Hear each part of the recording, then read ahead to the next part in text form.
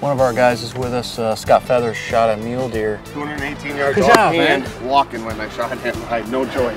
Wow, he's got pretty color, huh? Yeah, he does. That's a great deer. That is a nice deer. I was up there and he come right out behind him, trucking behind, so I just grabbed my gun, pulled up and shot him. The blood is flowing now. We saw all the whitetails yesterday. You started it. Good job. I hope this is a good sign and this gets momentum going for all of us in camp.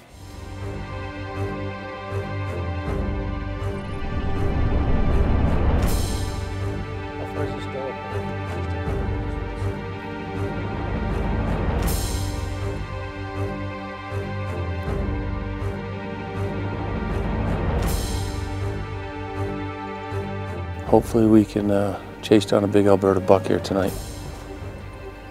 We got about 2 hours left of daylight. We're just gonna slip in here to a blind we got, which is a big crossing, and see what happens. Well, Jody's covering some tracks. He's trying to get himself on a big whitetail, and sure enough, he spots one.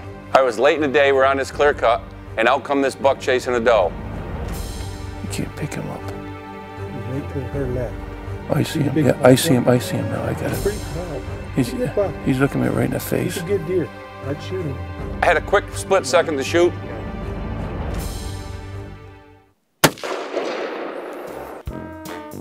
It didn't happen.